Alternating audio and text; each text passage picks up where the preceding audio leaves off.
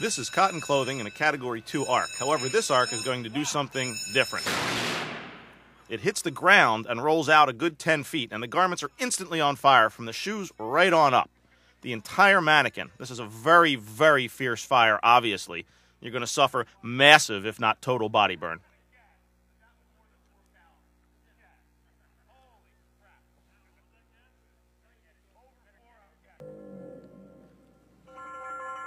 In slow motion, we're going to see the arc once again come out of the box, hit the ground, and roll out at least 10 feet. The mannequin is going to be instantly on fire, pants and shirt, from the ground right on up, clearly illustrating the fallacy of wearing non-flame resistant pants on the assumption that the arc will hit you in the chest.